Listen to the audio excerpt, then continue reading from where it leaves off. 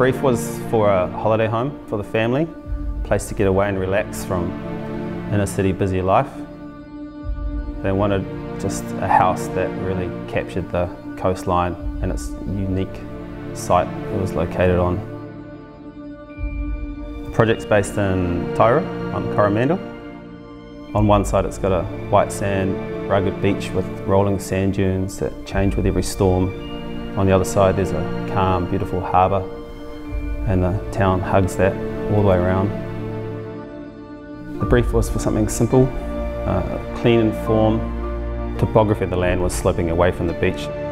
We wanted to produce something that was, when viewed from the coast, was just seen as a single level dwelling, didn't dominate the site. We didn't want a front door, we wanted the house to feel more relaxed. Like you do with the old original batches, you know, there's no real designated front door.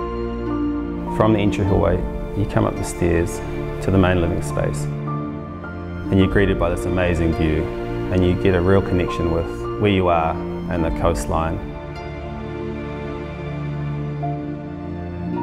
We wanted the structure to feel well grounded, and so each in situ wall literally was built coming out of the ground, and we built the floor around those walls. And I feel the idea of running with a rough sawn horizontal pattern gave us a texture that kind of related to the sand dunes and the ruggedness of the site. The main living area is square in form. It just contains the kitchen dining lounge, and that's where the family spend most of their time when they're down here on holiday. The interior palette's been stripped right back to express how the family want to live in this house. We wanted a flooring that would look amazing, suit the colour palette of the house, and be practical for the beach. The matte black sliding slat screens in both the main living space and guest bedrooms give you the ability to open and close spaces with the ever-changing environment. I love the beach and I love surfing, and really I think that's what inspires me with these coastal homes. The opportunity to design something that can respond to the environment and be so connected with the coastline.